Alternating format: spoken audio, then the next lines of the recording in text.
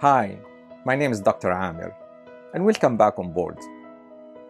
If you have a swelling in one leg and pain in the calf or foot with warm and red skin few days after a long flight, you might have a blood clot in the vein of your leg.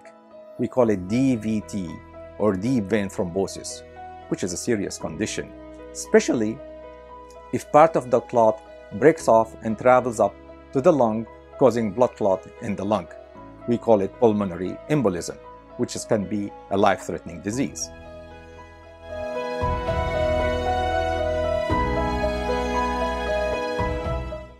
Prolonged immobilization during travel, especially during long flight or even car rides for more than 8 hours, can slightly increase the risk of blood clot in the general population.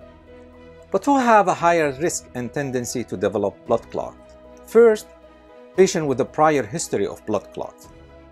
Second, patient who had a recent surgery, or patient with a high platelet count or blood disorder. Finally, elderly or obese person who are also at high risk. My advice to patients and passengers to minimize the risk: first, walk frequently on the plane and drink plenty of water. Exercise your feet and calf muscle regularly while sitting during your travel, and avoid crossing your legs and wearing tight clothes that can restrict your blood flow. I usually recommend for high-risk patients to take a single injection of a blood thinner, which can be self-administered by the patient the night before the travel. Medical studies have shown that it can reduce the chance of blood clot in the leg for high-risk patients.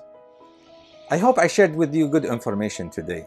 Until I see you again, I wish you safe travels and a happy, healthy life.